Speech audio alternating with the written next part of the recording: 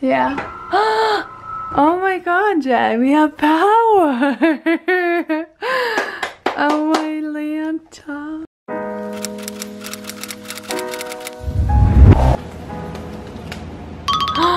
There you are. You want this?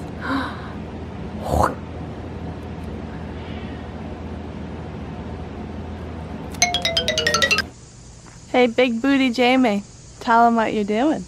Putting the solar panels on the roof. Is it as easy as you thought? We'll see. Hey, sunshine.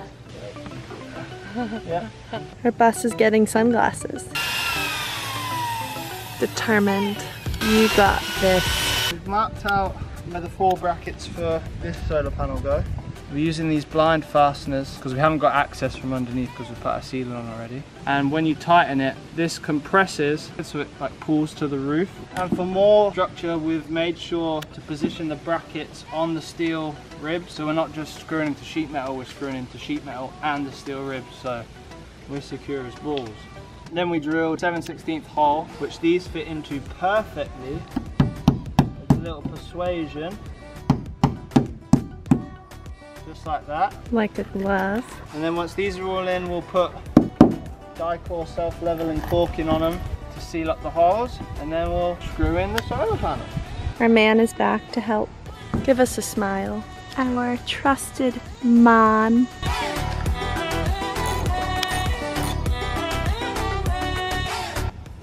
That's tight. This one to this one. Click. So now they're all connected. So it all starts up here with the solar panels. We have 3 175 watt panels. Funnily enough, they're actually 175 bucks each. One of them smashed, but Amazon was so nice to us. So basically, the negative of this one is connected to the positive of this one. The negative of this one is connected to the positive of that one. And then it has a negative and a positive going into the roof inside, which you are now going to see now. Been busy. The electrical system is coming together. A brief run through. Warning, the following clips you're about to see may make you fall asleep, but if you plan on doing solar, it may actually be very helpful. You have been warned. Got a 500 amp hour battery bank, 3000 watt inverter charger. Then we've got a cut-off switch, positive bus bar, negative bus bar, 12 volt breaker fuse panel, Renogy Rover charge controller. I've wired in all the 12 volt stuff, so the positives, negatives, positive, negatives, and I'll add the fuses in when I figure out which fuse goes where. And this cheat guide is the cheat guide. If you've not come across this website is the best. for people who don't know what they're doing. Once you've figured out the size of your solar setup and your battery bank and all that stuff, you can find it here. So the one that fits us is the 525 watt solar and 500 amp hour batteries. All that means is these are how big your solar panels are. So we've got 375 watt solar panels, which equals 525 watts of solar. And then 500 amp hour batteries, so we have a total of 500 amp hours.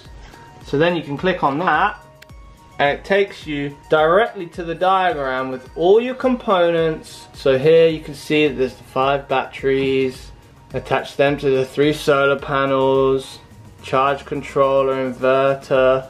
We haven't gone with these specific models, but the real neat thing about this diagram is every single component has a link to Amazon. So every single size, nut, wire, bolt, fuse. So let's take this one for instance. It's saying we need an 80 amp A&L fuse between the charge controller and the batteries. You click on that. And we don't have internet. And I don't have any Wi-Fi at the moment. But once you click on that, it takes you straight to the Amazon product page. You can add it to your cart. And also at the bottom of each diagram, there is a shopping list of how many quantities, lugs, how many quantity wire, everything that you need for your solar setup. It has a shopping list, you can tick it off, add it to your Amazon, and this has just made life The picture is good too, because I'm definitely a photographic learner. It makes it so much easier. So here's the website URL, we'll put it in the description. If you're doing a solar setup, all you need is this website and it'll do it for you. It's great. So I'm just cutting these This will be all the battery wire. So I'm measuring between each lug and then just cutting them, and then I'll attach the lug. It is so hot, I can't even film this. It's getting steamed up. Really? Yeah. Wow. It's like 105.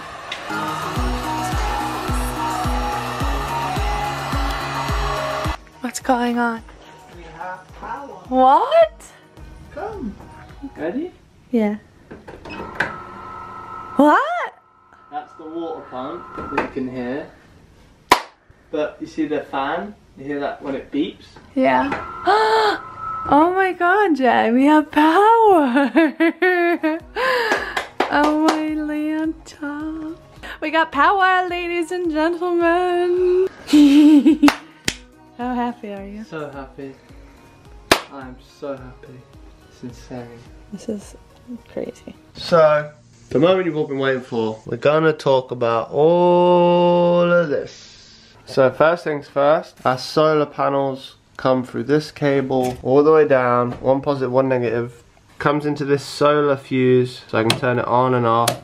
From there it goes into our Renogy Rover charge controller. We have 5 100 amp hour batteries all connected to provide a 500 amp hour battery bank. From there the positive goes to a positive bus bar, the negative runs all the way along here to the negative bus bar. So all of these thick ones are 2.0 wire.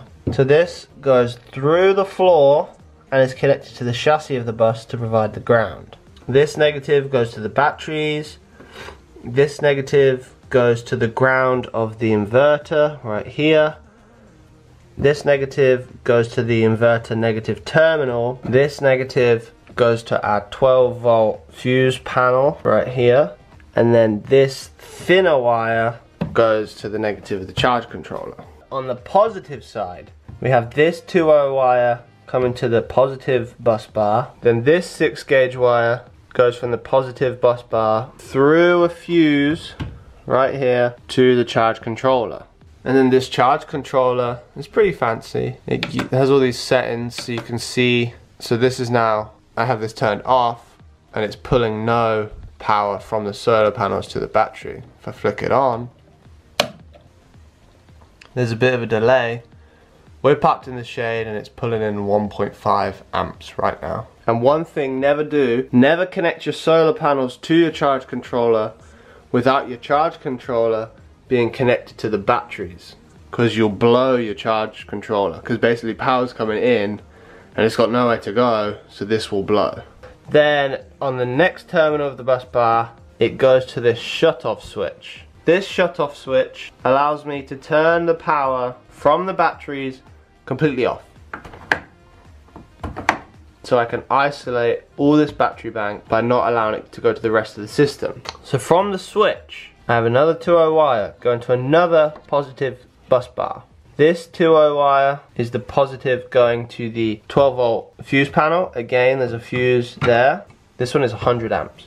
The other wire on the positive bus bar goes along here through a 350 amp fuse, I believe. Goes along there and connects to the positive of the inverter. So let's talk about the inverter quickly. This is a 3000 watt inverter charger. And what that means is it can invert the power basically from 12 volts, which is in our batteries, and can convert it into residential power, which is 110, 120 volt, however you want to say it. And the charger aspect means that we can plug into shore power, so put a plug into the bus, and that will provide us power, go through here, and charge the batteries. So we have 2 ways of charging the batteries. We have solar power coming through these cables, through the charge controller, into the battery bank.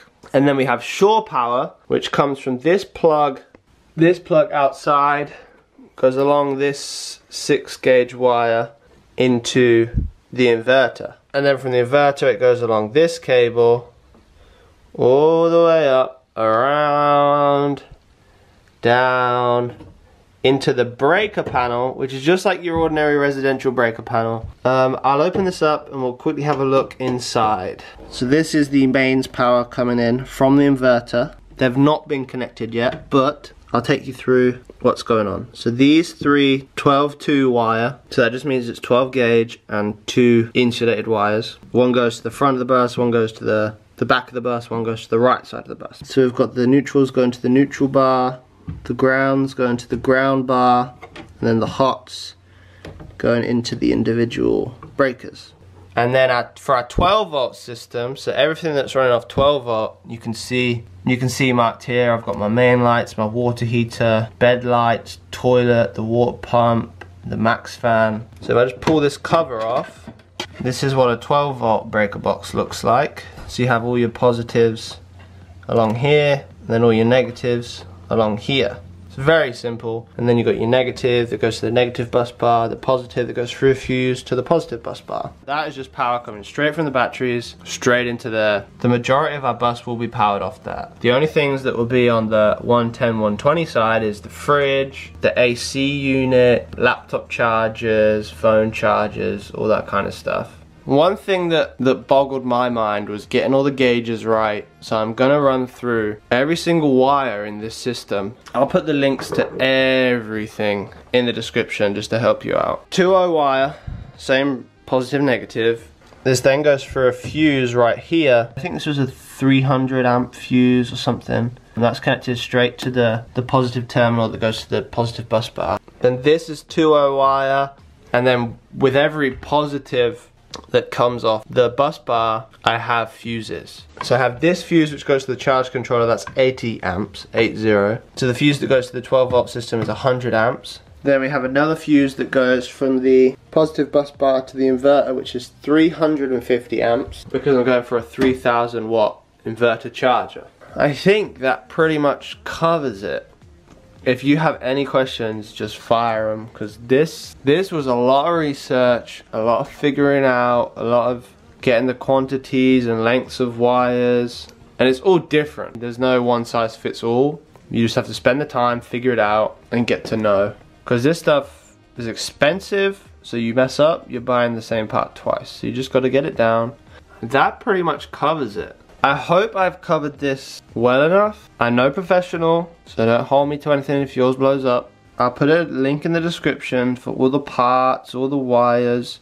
There's one website that really helped me out with this. I'm going to put it in the description. It is a lifesaver. I think I mentioned it before.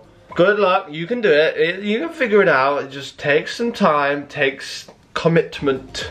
It's one of those things, it looks overwhelming, but once you start getting components ordered, getting components installed, start connecting each thing to each thing, it comes together and it makes sense. By the end of it, you'll know what you're doing. And the great thing is, if anything ever breaks or a fuse blows, you'll be able to diagnose it and find it straight away. So that's how we did our solar system. Thank you for watching. Until next time.